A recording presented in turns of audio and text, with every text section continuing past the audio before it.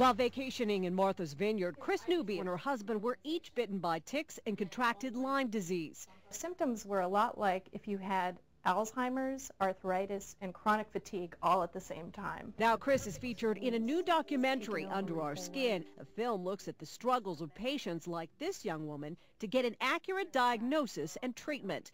These books and medical records show that Chris herself saw 10 doctors in a year before she was finally diagnosed. Now she's fighting to change that. 20 years later, we have a really bad Lyme disease test that misses well over half the positive cases.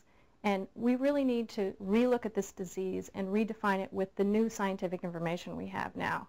The movie tells the story of Jordan, a park ranger who struggled so long for an accurate diagnosis. He ended up taking all these medications and spending thousands of dollars when 2 common antibiotics would have controlled his Lyme disease. Right now, even if you get a diagnosis, which is difficult because the testing is so poor, it's hard to get treated because so many physicians are afraid to treat Lyme. And if you are lucky enough to get the diagnosis and get somebody who can treat you, your insurance usually doesn't cover it. Infected ticks transmit Lyme, a neurological disease. The hope is this movie will help people nationwide get the medical attention they need to fight the often debilitating disease.